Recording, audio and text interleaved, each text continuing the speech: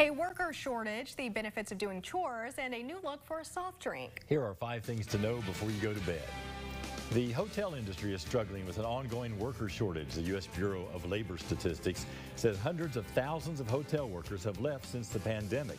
A recent survey found 97% of hotel respondents were dealing with staffing shortages. They said housekeeping was the most critical need.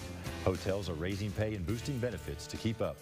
Senior citizens living alone are struggling to make ends meet.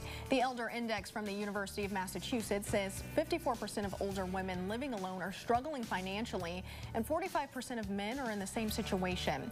The index says older adults need more than $27,000 a year for expenses. A new study says doing chores around the house can help the elderly battle back against an aging disease. Researchers in China say a lifestyle of chores, such as gardening, cooking, washing dishes, or other chore activities can cut Alzheimer's risks by more than 20%. A dinosaur skeleton sells for more than $6 million at auction. The skeleton is of a dinosaur called the Gorgosaurus. It's about 10 feet tall and 22 feet long and was discovered in Montana. It was one of the few dinosaur skeletons available for private ownership. Sprite is saying farewell to its iconic green bottles in an effort to become more environmentally friendly.